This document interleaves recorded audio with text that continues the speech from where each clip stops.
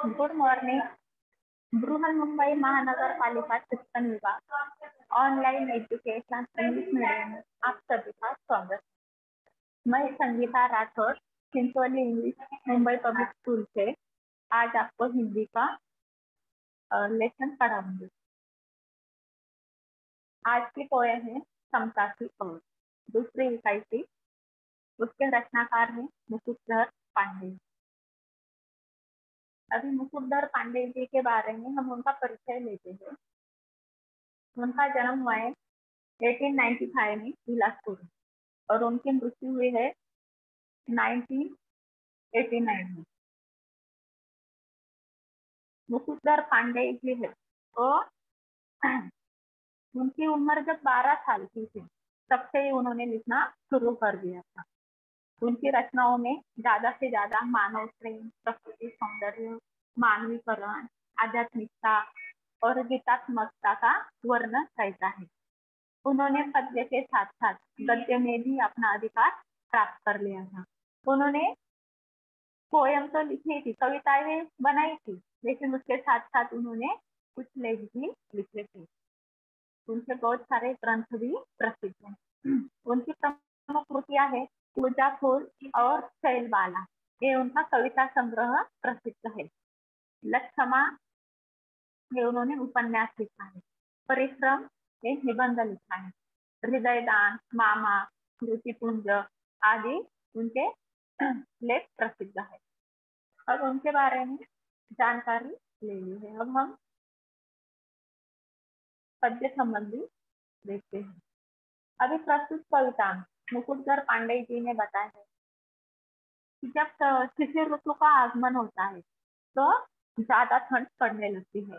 तो ठंड का असर प्राणियों, पशु पक्षियों, सारे जनजीवन पर होता है और ज्यादा से ज्यादा प्रभाव उसका दिन दुबले जो होते हैं, गरीब होते हैं, उन पर होता है। जो गरीब होते हैं उन्हें ज्यादा ही दुख सहना पड़ता है और अमीर होते हैं वो लोग एंजॉय करते हैं। तो हमें समाज के जो गरीब भाई हैं उनके भलाई के बारे में सोचना चाहिए, उन्हें मदद करनी चाहिए। ये हमें मुकुटधर पांडे जी ने बताने की कोशिश की है। अभी देखो, अभी ये कविता में समता की ओर कविता में शिशिर ऋतु का वर्णन किया है, लेकिन कितने ऋतु है? पहले हेमंत आता है। अभी ये जो शुरू है ये हेमंत ऋतु शुरू है। नवंबर और दिसंबर में हेमंत ऋतु होता है और उसके बाद जनवरी और फेब में शिशिर।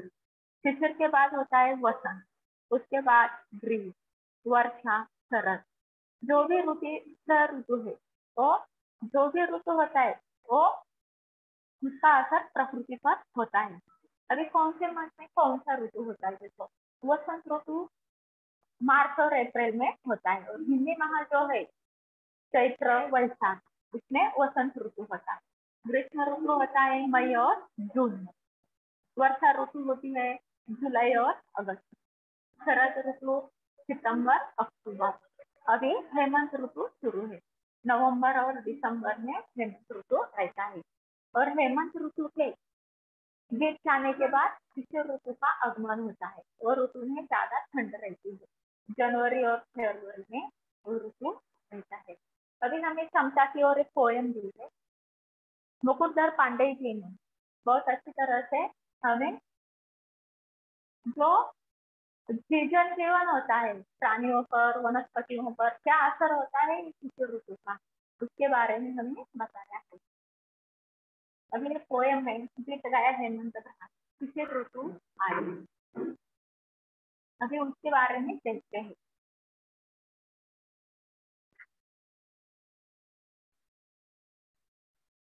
बीत गया हेमंत ब्रांड, शिशिर ऋतु आई, प्रकृति हुई दिवसीहीन, अवनी में कुंदरिका है छाई। अभी हेमंत ब्रांड, अभी हमने 6 ऋतु देखे, हेमंत, शिशिर, ग्रीष्म, वर्षा, शरद। उसमें अभी हेमंत ऋतु को भाई बताए शिशिर ऋतु का। हेमंत ऋतु के बीत जाने के बाद शिशिर ऋतु का आगमन होता है। अभी हेमंत ऋतु था तो परिस्थिति अलग सी थी, इतनी ठंड नहीं थी। जो जन जीवन था वो भी अच्छे से हो रहा था, ठंड नहीं थी तो प्रकृति में लेकिन किसी ऋतु का आगमन हुआ, किसी ऋतु जनवरी और फरवरी में पांडे बताया या हेमंत हेमंत ऋतु जो अभी उसके बाद